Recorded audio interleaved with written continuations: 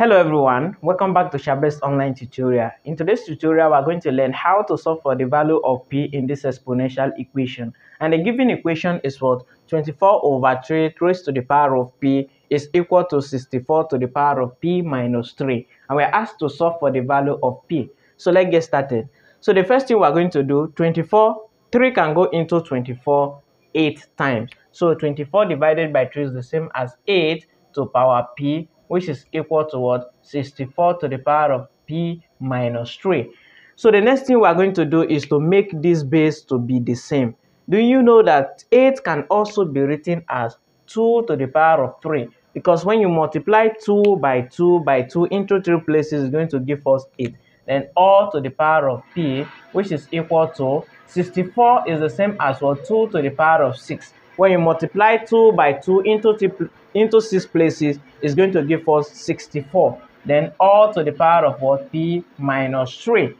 So the next thing we're going to do is to recall power law of indices. 2 is raised to the power of 3 and all is raised to the power of p. Now we can multiply the two power together. So we're going to have what? 2 to the power of 3 multiplied by p is going to give us 3p, which is equal to 2. Then 6 multiplied by p is 6p minus 6 multiplied by 3 is going to give us 18. Now we have successfully made the base to be the same. Then recall one of the property of indices. Since the base is the same, then we are going to equate the power. So the first power is what? 3p, which is equal to the second power, which is what? 6p minus 18. Now we're going to solve for the value of p.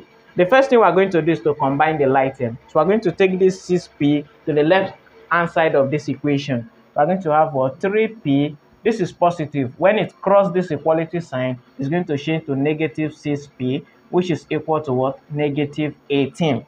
So since the variable, they have similar variable, so we can take away 6 from 3. So if you take away 6p from 3p, we're going to have what? Minus 3p, which is equal to what? Minus 18. Then we divide through by the coefficient of p, which is what? Minus 3 and also minus 3. So that this minus 3 is going to cancel out this minus 3. In the left hand side, we're left with only p, which is equal to what? Negative. We also cancel the negative. 18 divided by 3 is the same as 6. Therefore, 6 is the value of p that satisfies this exponential equation. Thank you for watching, and please follow and subscribe for more.